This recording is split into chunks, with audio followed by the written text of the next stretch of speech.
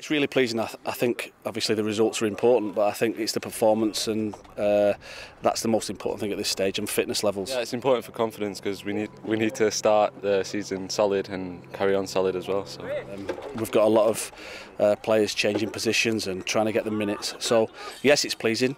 There were certain things that I was disappointed with, if I'm honest. There were certain things that I was really pleased with, but it's the first game, and we've not got to be too demanding, although it's difficult when we're Man City Football Club. Great to get pre-season off with a win and start the season with a win as well, so it's good. And in my goal I just turned and kicked it, so.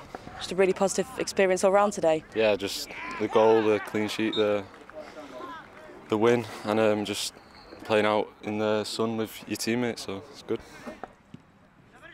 Delighted with the spirit, and as I say, I think first game, lots of positives. Some things were disappointing, but that's I'm not shocked by that. You know what I mean? I think if you look at the first team playing last night, I'm sure the manager was disappointed with certain things and pleased with other things. So delighted to get off the mark, if you like. And the lads have played the first competitive game, come away with a clean sheet and scored lots of goals, lots of good play in the last half an hour.